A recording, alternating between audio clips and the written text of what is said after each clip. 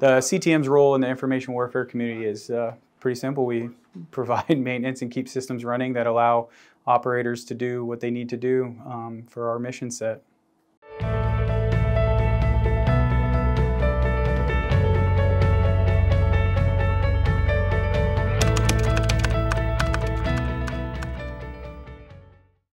A CTM coming in as an accession is going to learn a lot of fundamentals. You're going to see IT fundamentals, RF, power, electronics, theory, electronic components.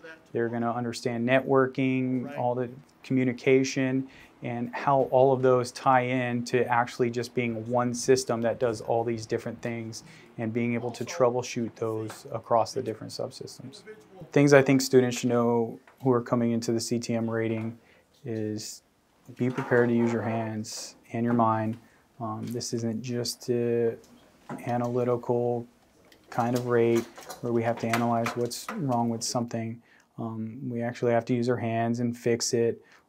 So it's using that troubleshooting process and then ultimately fixing what is wrong. So if you like using your hands, if you like getting dirty, working on an antenna and going aloft, or you like being underwater fixing a system and you're the only one there able to fix it, and you're that kind of importance, this rating is definitely for you. So the CTRs, who are the Cryptologic Technician Radio Men, because they used to work on radios, but we basically fix all of their equipment. They're the collectors. So we work on different types of systems because we can be on ships, subs, really can send us anywhere. After you get through A school, you have antenna maintenance, so how to actually upkeep the antennas because you have a lot to take care of. So the difference between CTM and IT, honestly, we do learn some IT things. We literally have a class in CTMA called IT Essentials. We take the same Cisco course that the ITs do.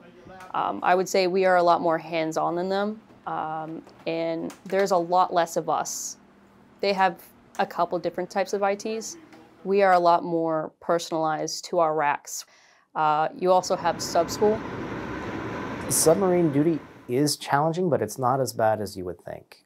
As soon as you develop a routine, it just becomes second nature, just going through your routine duties of the day and making sure that everything goes. So it's a very rewarding experience, and like I said, you'll be able to go to places and see things that no one else has in a perspective that very few have the opportunity to go and see. It's a very challenging deployment, but it was very rewarding at the end as well, because it helped me work on my leadership, on my organizational skills, and learn project management while I was going through that. As a base CTM, there's a lot of opportunities.